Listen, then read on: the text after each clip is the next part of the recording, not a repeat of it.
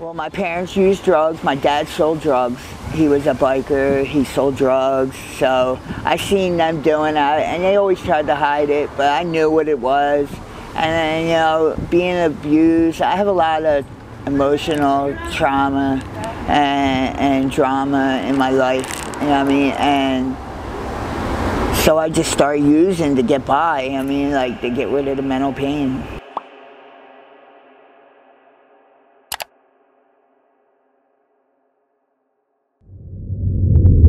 My name's Paul, born and raised in Kensington.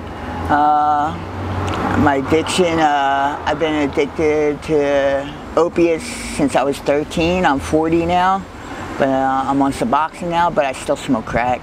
I mean, I grew up with an abusive mother. A stepfather adopted me at, a year old. My mom abused me until I was like 16, physically, mentally. You know what I mean? You know, she was in her addiction too. She was a methamphetamine addict. So, I have two daughters. One's 21 and one's 10. Where are they currently? My 21-year-old lives with my sister-in-law. I don't see her. I haven't seen her since she was 8. But my 10-year-old lives with my mother's daughter, my girlfriend. She's 10. I see her off and on. Do you have sisters and brothers? I have a brother and a sister. My sister, she's never did a drug in a day in her life. And my brother, he does pot, you know what I mean? And they both work. They don't really have much to do with me because of my addiction. I understand. How far do you go in school? I graduated high school and then I went back to college when I was about 25. I did about a year and a half. Oh, okay, that's amazing, man. Why do you drop out? Yeah, addiction. Addiction. Yeah, I got in the way. Okay. Do you have any favorite childhood memories you can think of? Favorite childhood memories? Wow. Oh no, I love being with my brother. See, I raised my brother and sister basically. You know, I was like I had to grow up early. You know what I mean? So I actually liked taking care of them. So that, I would say those are my favorite childhood when they were little. Your current situation, what is it? My current situation is well, technically I just got out of jail. I was in jail for 6 months. Retail theft, due to stealing for drugs and stuff like that. I'm in a housing program called Pathways to Housing. And I'm currently waiting for an apartment right now, but I can take 90 days still. I mean, I had an apartment before I went to jail, but I lost it because I went to jail. And yeah, that's basically it. Yeah. What do you do for work? Nothing right now. I steal. You know what I mean? I boost. You know what I mean? Sometimes my girlfriend helps me out. You know. So you out here with your girlfriend? No, she's got 6 years clean. She lives with my sister and my daughter actually. And I just got off the opiates actually. I'm on Suboxone, the shot. And, but I still mess around, you know what I mean? A little crack here and there, you know what I mean? Yeah. So. Not totally clean, but I'm trying.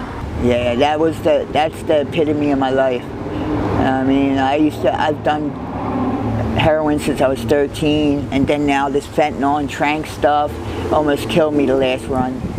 So you're alive for a reason. Right. What all have you lost due to your addiction? Everything, family, friends, my teeth, you know what I mean? I got a bad heart. I mean, I've lost a lot. Jobs, just everything almost. Yeah. And Your longest time you had clean, what was it? I had 24 months clean That's before my amazing. dad died in 20. That's amazing. What triggered you? Well, he died, and I stayed clean for a couple more months later. Then I went homeless again, and then I broke up with my wife, and it was just too much. I was on the streets, and I relapsed. So what's a day in your life out here look like? Well, right now it's mostly I'm looking for work. Like, I'm really trying to do the right thing right now. I mean, I still dib and dab, here and there, but I look for work. I go to my probation officer. I go to court when I have to. Just basic things, doctors, therapists. I mean, I'm in all that stuff right now, trying to get things together. Yeah. What are all your challenges that you face on a daily basis as an addict? Money, and just trying to maintain a normal life. Like, I use when I'm bored and I'm alone. I mean, I want to be with my wife and kid, but it's just not possible right now. But I think that's the main reason I use, because my loneliness, and I'm by myself. I mean, I really don't. I have a lot of trauma. I have nightmares and stuff like that. I don't feel comfortable in my skin unless I'm with them. That's like my goal, to be with my family. What are some horror stories that you have seen or heard about, or that has happened to you since you've been out here? Whew. I've seen people get killed in front of me. I mean, like, literally their brains blown out over $5. You know what I mean? I've had somebody, I used to get high shooting up. I had somebody rip a needle out my arm and stick it in their arm. You know what I mean? Blood in it and everything. I've been jumped, I've been stuck up, I've been held for ransom. You know what I mean? Like, I've been through it all. You know what I mean? Like, jails, institutions, and death, they say, and I've pretty much did it all except the death. And I mean, the addiction thing, yeah, I know I shouldn't be dibbing and dabbing, but that's what helps me maintain one. Once I'm secure, like working and in my place, I know that I'll just, this little dibbing and dabbing, a little float. I'll never use opiates, I know that. As long as I'm on Suboxone, I'll be okay. That's what I say. I mean, you never know what'll happen in the future, but I've been through it all, and I don't want to be there again. If you can go back in time, what would you say to your younger self?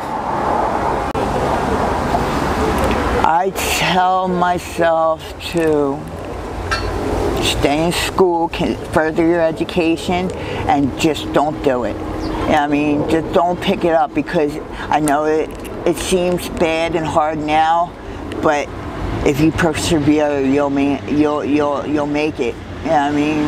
Because I know if I never picked up, I'd probably be a billionaire right now. What are some of your skills and hobbies? I'm a writer. I love to write. I write poetry, short stories, just my journaling. I love to read. And I like to give back. I like to help other addicts. I like to feed them. Like, if I have $2, I get one away. I mean, like, I'm that type of person. You know what I mean? And I wish I had $1 million, because that's what I'd be a philanthropist type person. You know what I mean? I'd definitely give back. And kids was always a passion. I love helping little kids, and you know what I mean? Like, I was always good with that. But that's great, man. You have some really great qualities about yourself, and the world needs more of it. Let's talk about your tattoo. Was that your first tat? No, it wasn't. Actually, my first tattoo was this one. What does it say? It says Blaze. That's what they used to call me when I was young. Or in jail, they still call me it. Blaze? Blaze. Blaze. Okay, wow. You blaze. Yeah, I mean, yeah, I was always blazing up. And then this was my last tattoo. It's from when my dad died. He was into the Grateful Dead. You know what I mean? And my dad was my best friend. Like, he no matter what I did, he was one of the only ones that never give up on me. Like, no matter what, he was there for me. And when he passed, I still cry at night over him. You know what I mean? If without my wife, I wouldn't have made it. Understood. And what about the one in your leg? What does that say? That is the all-seeing eye. That's for, you know, like Egyptian, and you know what I mean, I see everything. Oh yeah. Where you got those tats done? Out here or in jail? Some of them are in jail, some of them are parlor, some of them are friends. I mean, I got about 21 total. Right. Most of them are in jail though. All right, brother, we're almost done. What are your short-term goals now? My short-term goal is to get my housing. Actually, I go tomorrow for a job fair. So if I get a job, oh man, that's my main goal right now, is to get a job so I can help my wife and daughter, because they're in a tight situation, and be able to take care of myself without stealing. I'm so tired. I don't want to steal no more. I mean, like, I don't want it. It's karma. I mean, karma comes back to bite you in the ass, and it really does. And I believe wholeheartedly, I steal because I must. You know what I mean? Because I need it. But I want to work. I want to be normal again. You know what I mean? And that's my goal. If you had 3 wishes, what would your 3 wishes be? My 3 wishes would be, number 1, that both my daughters never see addiction and make a life for themselves greater than mine. Number 2 would be to spend the rest of my life with my significant other and my daughter to adulthood. And my 3rd goal is to see my daughters see grandchildren. It's awesome. I wish all those things come true for you, brother. You deserve it. And this one is to take us home. What would you like the world to know about you? I would like the world to know about me that I'm not just an addict. Not just about me, just about all addicts. We're not just junkies out here trying to get our next fix. All of us have skills. All of us have family. You know what I mean? We all have brothers and sisters. So when you walk past us, just don't look through us or by us. You know what I mean? Have compassion. Beautiful. We about to take off. Is there anything you're in need of that the world can help you with? Love. Just love and support. That's all I need. Awesome. Okay, AML family.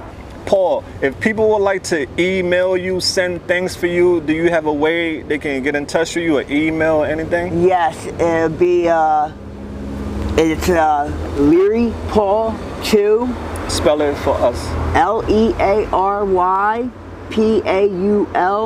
2@gmail.com.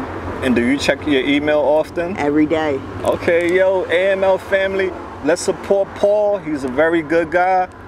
He needs all the encouragement and love he can get, and that's what we're all about, lifting our brothers and sisters up.